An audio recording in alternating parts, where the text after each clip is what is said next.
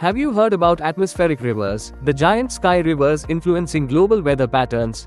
Atmospheric rivers are relatively long, narrow regions in the atmosphere, like rivers in the sky, that transport most of the water vapor outside of the tropics.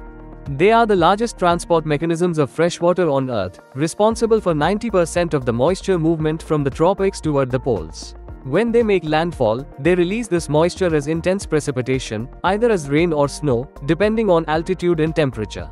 A well-known example is the Pineapple Express, which carries moisture from Hawaii to the US West Coast, often triggering significant winter storms.